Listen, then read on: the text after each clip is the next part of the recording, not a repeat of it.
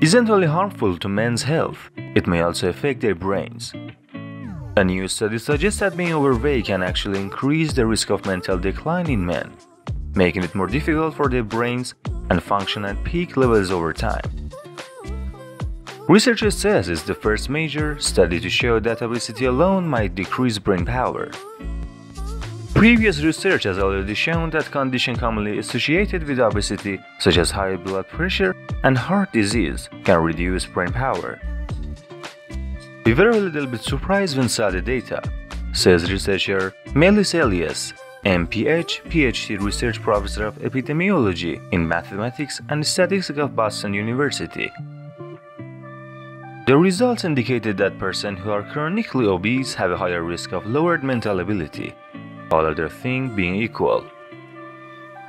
The study, published in the February issue of the International Journal of Obesity, found that obesity worked independently, as well as in conjunction with other risk factors, to cause a decline in thinking ability, especially memory and learning. Researchers says the results are especially disturbing in light of statistics that show the US is facing an epidemic of obesity among both adults and children. According to the CDC, nearly 20% of American adults, about 40 million, are obese, defined as having a body mass index of 30 or above. For example, a 5'8" adult weighing more than 196 pounds would be considered obese according to BMI scale. In this study, researchers analyzed information gathered from 551 men and 872 women over an 8-year-old period during the Farncombe Heart study, which began in 1948 and looked how obesity and high blood pressure affected scores on mental performance tests over time. They found that obesity and high blood pressure, both alone and in combination, had a negative effect on brain power in men but not in women. Researchers says men may be more vulnerable because they tend to accumulate fat in their midsection rather than in other parts of the body. Previous studies have shown that this type of apple-shaped fat distribution carries a much higher degree of health risk than the pear-shaped fat distribution commonly found in women. The study didn't examine possible explanation for the decline in mental ability associated with obesity, but Elias says several factors might play a role.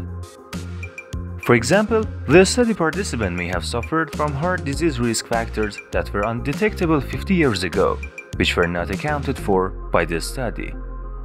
But he also says that other social and psychological factors associated with obesity and overeating, such as depression and anxiety, may have also affected the decline in brain function found by this study.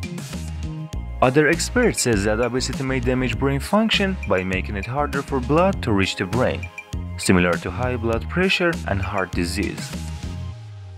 I would think obesity would work through the same heart disease mechanism, recalling that obesity is now a major modifiable risk factor for heart disease, says Charles Billington, MD Associate Director of the Minnesota Obesity Center. Billington says there has been very little information on the link between obesity and mental ability, but the results are not at all surprising, considering the strong association between obesity and other chronic illnesses, including high blood pressure, high cholesterol, and diabetes.